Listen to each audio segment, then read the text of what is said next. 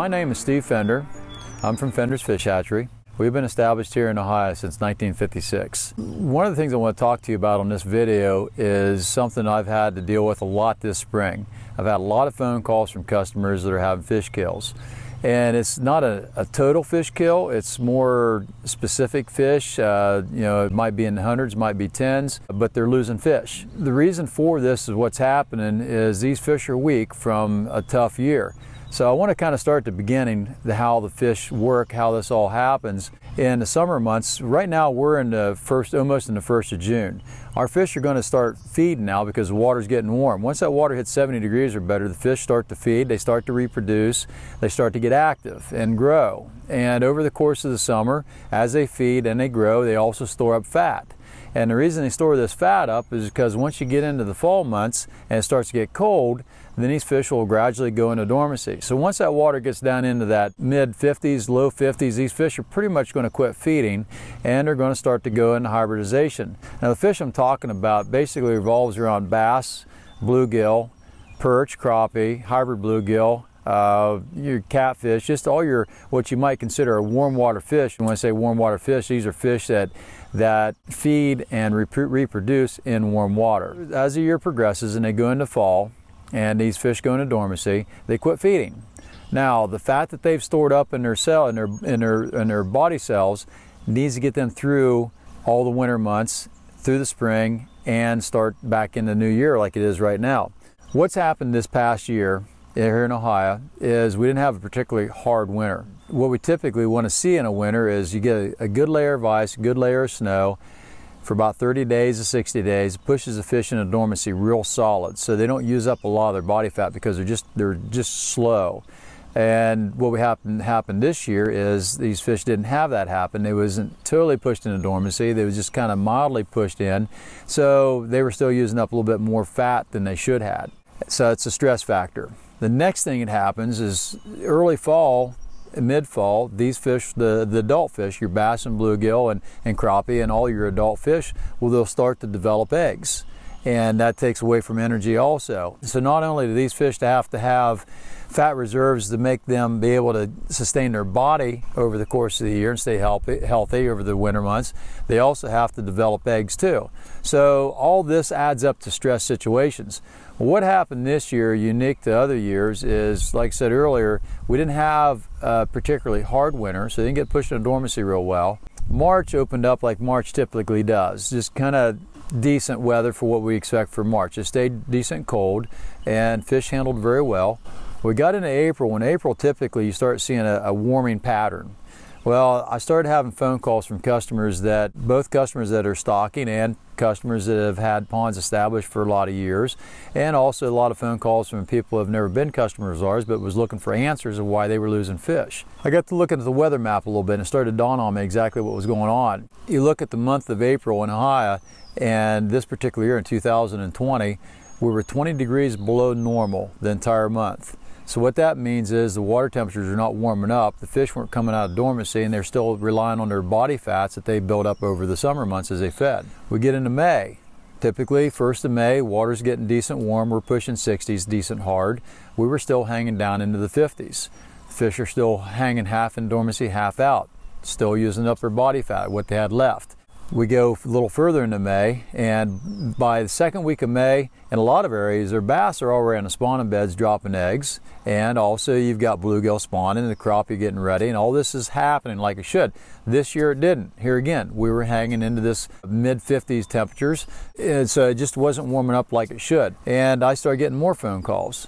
And it got to the point where I was getting 4 and 5 and 6 phone calls every day from people losing fish. So what this all amounts to is it's a stress factor. Pretty much every time fish die, it's some kind of a stress-related situation. Whether it's wintertime stress from going through a long winter, developing eggs causes another stress level. Summertime brings its own levels of stress of being too hot.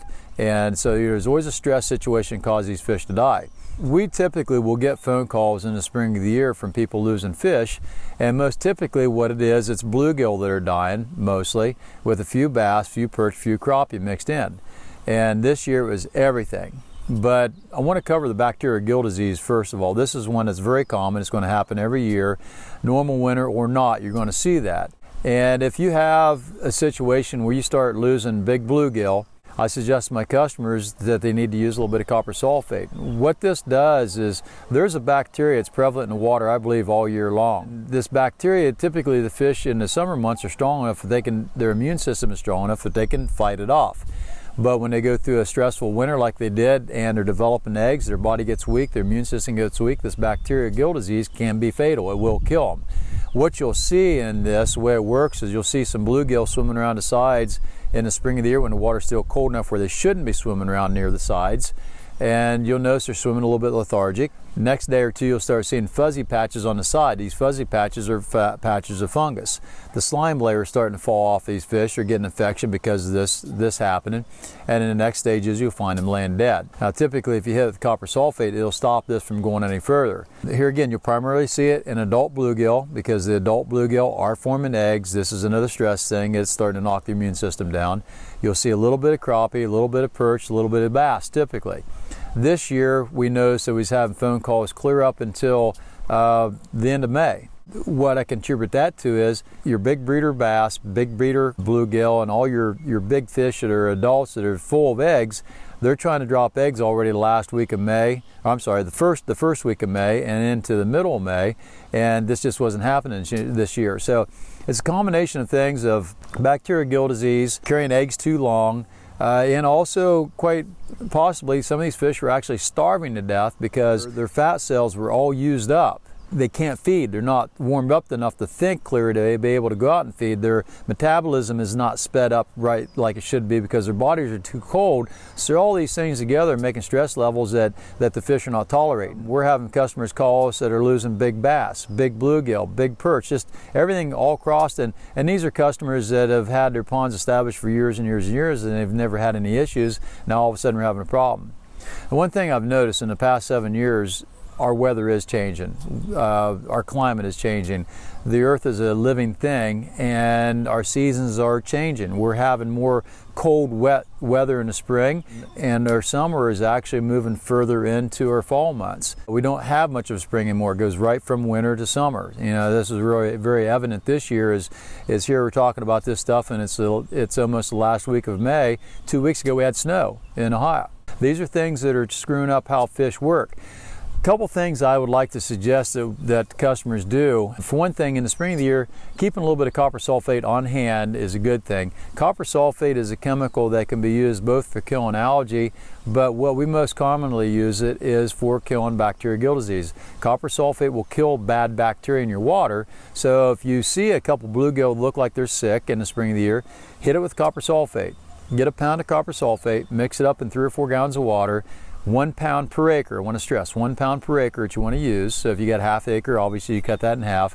Mix up in water real good, either broadcast it in with a cup or spray it, however you want to do, but get it out in the water column. That'll kill the bad bacteria. Typically 1 treatment will do it. Now if you have a pond that's got a lot of water flow, it'll dilute it out quickly. You may need to do a couple treatments. We've been using this method for over 50 years and typically it's very, very effective. Now this year here again, the stress factor with them not being able to feed and all that has made it a little bit difficult. One thing I'm going to start stressing to my customers a lot more, being as we are seeing this change in climate, is to maybe feed a little bit more harder through the summer months, and about the 1st of October, hit the pond with 3,000 or 4,000 minnows per acre. That's typically goes to about 8 to 10 pounds of minnows per acre. And if by doing it about the 1st of October, right about the time the fish are ready to go into dormancy, they'll eat those minnows, not necessarily do a lot of growth, but give them a little bit more fat to possibly help them get through the season. So these are things that I wanted to talk to my customers about and pond owners because I've gotten a lot of phone calls this year about this and I just feel it's necessary to get a video out to try to help our pond owners figure out how to fix these problems. You can check out our other videos on our website. Google Fenders Fish Hatchery or just go to www.fendersfishhatchery.com and you can check out our videos on there. I also offer a book you can buy that will give you a lot of good information also. So check us out. If you have any questions, give us a call. Thanks for watching.